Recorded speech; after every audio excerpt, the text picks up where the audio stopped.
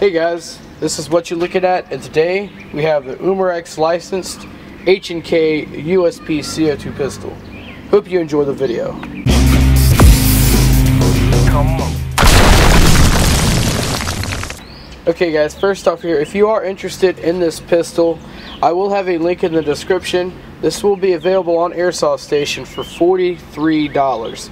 So really good price, but let's go ahead and go over what you get with this pistol and why I think it would be a great starter gun or just a great alternative for any of y'all out there that want a USP. Okay, so when you buy this pistol, it's going to come in that generic see-through plastic box that you'll probably find at Walmart when you buy a CO2 pistol from Walmart, as I'm sure these are available in stores also.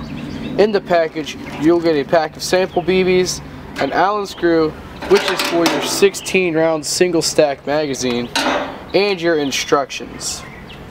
And of course, above all things, you get the USP itself. Okay, as I said, it is a $43 pistol, and for that, the first thing you should expect before you even open the box is that this is a full plastic construction gun. The only thing metal up here, I believe, is the trigger, the internals, and the barrel. The slide, the receiver, the safety selector, the hammer, and the sights, and the trigger guard are all plastic. So the only metal parts is the trigger, and actually the mag release is too, so that's a pretty cool touch.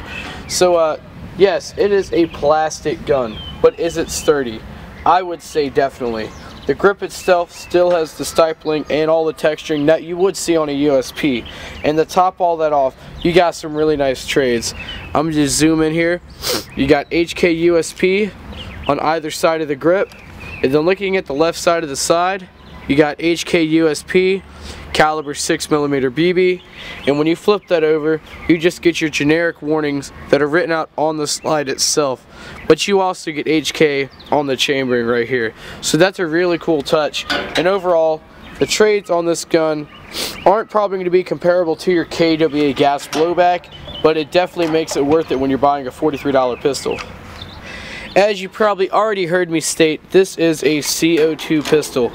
In the magazine itself, you are going to have a 12-gram CO2 cartridge. If you don't have these, they sell them at your local store, or they do sell them on Airsoft Station, and they run roughly at about 50 cents to 25 cents a piece, depending on the brand and how many you buy.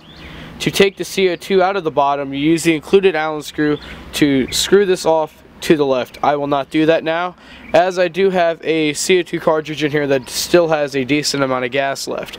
The magazine itself is a full plastic construction. Don't let that deter you though. It is a very nice feeling plastic, and all the parts that need to be metal, like your valves, the spring follower in the magazine, and the internals are all metal. So that's really good. And on top of that, the magazine does hold 16 BBs and is a single stack. And so far, I've had no problems with this magazine feeding. There's only two main features I can really talk about on the pistol itself that have a function. One of those being the trigger, as of course when you pull the trigger it will release the BB and the CO2. And there's actually three features, my fault. You have the ambidextrous mag release. When either holding it in your right hand, you can hit it with your thumb or your index finger, or vice versa with your left hand. And of course that just makes the magazine come right out, and it is a free-flowing mag. Clicks into place so you have no problem. And then your third feature is your safety selector switch. Works just like it should. Safety on, your trigger moves a bit but nothing happens. You put it in fire, you can fully engage the trigger. So that's pretty cool. Unfortunately, the hammer is really just has a very weak spring behind it and has no function, but it does go back when you shoot. So that's pretty cool.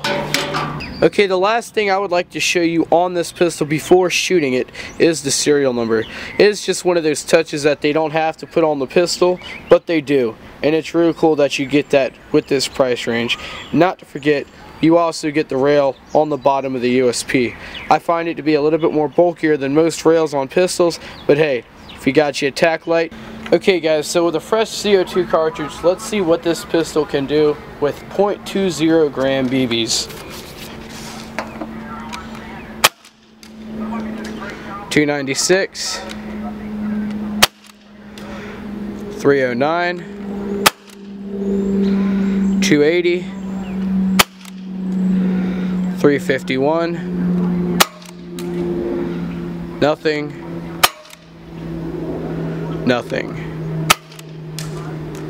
and 341.9. Okay guys, so our first distance for the accuracy test is 50 feet. I got it zoomed in as much as possible. Let's see what we can do. Hopefully we can see our BB flight here.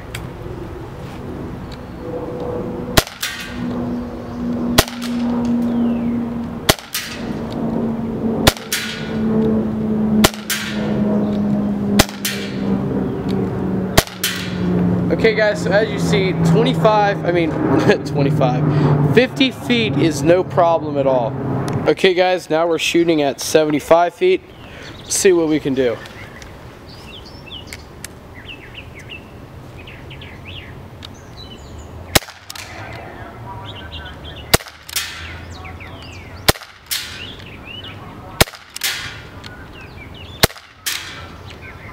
Okay, so as you see, the first shot was really just sighting in. Other four, we hit right in a row. Okay guys, last distance is 100 feet. I've only got 4 more BBs left on me, so let's see what I can do.